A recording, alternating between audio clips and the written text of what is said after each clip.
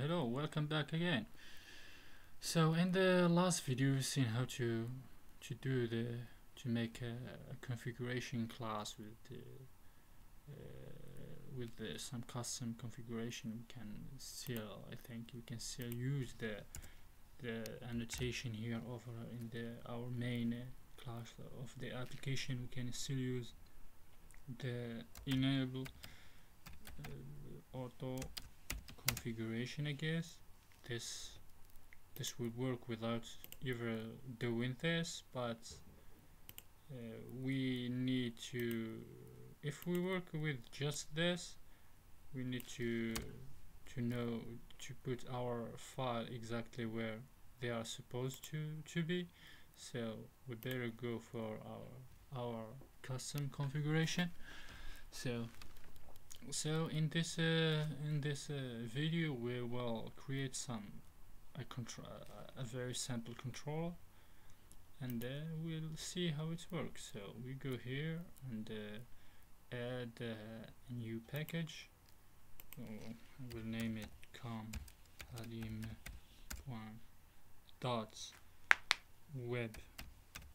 controller,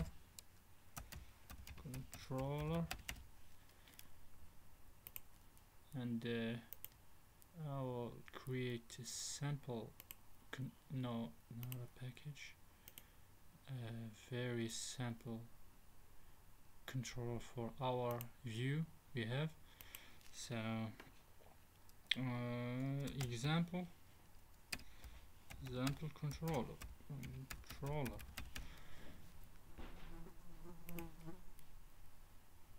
Here we go. So in all this control to work, we need to add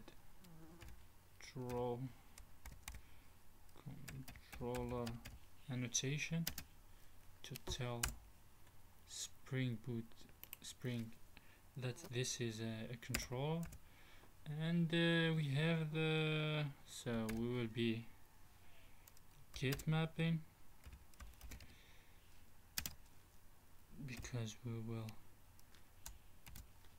what we have the example page, no example.html,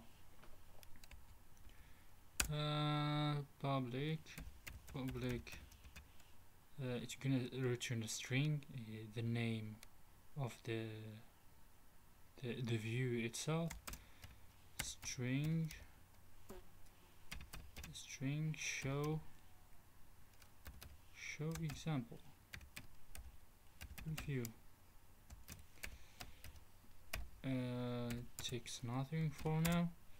Return example .html, and this should work. So in order for it to work, we're gonna just print something to the console. So from the show, so from this method I'm gonna print this, so we make sure that this works. And let's run it.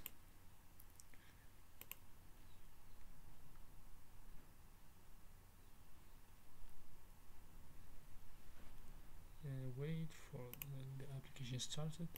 So this is example, so it works. And if we go back here to the console, we can see it's show from the show example view. That means this method got called, and here we have our simple, not fancy view, HTML view. So what if we want to pass the welcome for our first example? First of all, I want to talk about this. In order to use Thymeleaf, as a template engine, you need to include these in the HTML opening tag. So remember this, never forget this, so we can use the th tag for the Thymeleaf. So if we want, for example, to specify name here, welcome, some name, we will do it with, we can do it with Thymeleaf. For example, this is a variable. This is a model, not a variable, but since now we don't have a real object, we will be, it's string. Yes, string is our object. I'll be using a string, a sample string. So we'll go back here to the controller, and this controller will take a model,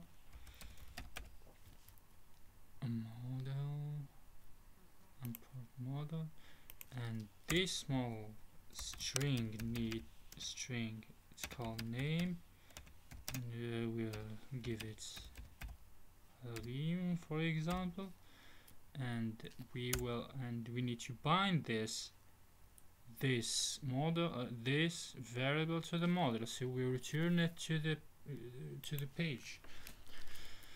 And what we do here is model dot add attribute.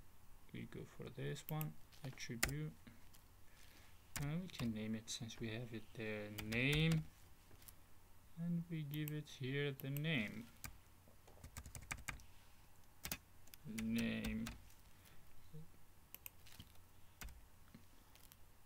Let's run again. So first of all, we need to get here welcome to our first view, and the name is Halim. So you're supposed to get this name there. Let's see.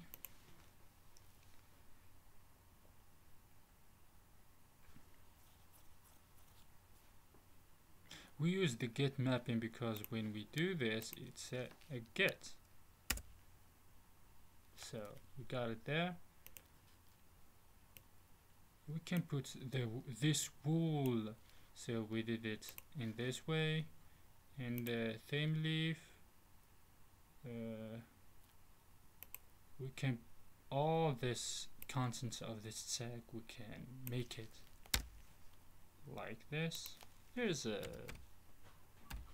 th text. There's a th text, and we give it the variable of, for example, greeting. The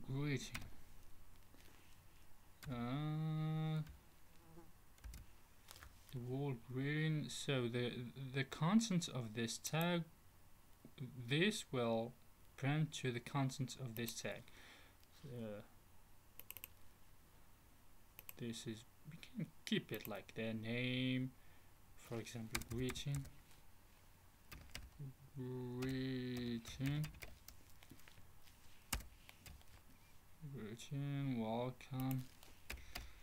welcome to our page, our view,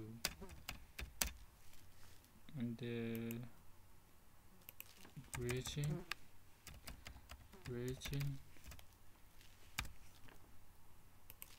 the greeting here. So let's rerun again.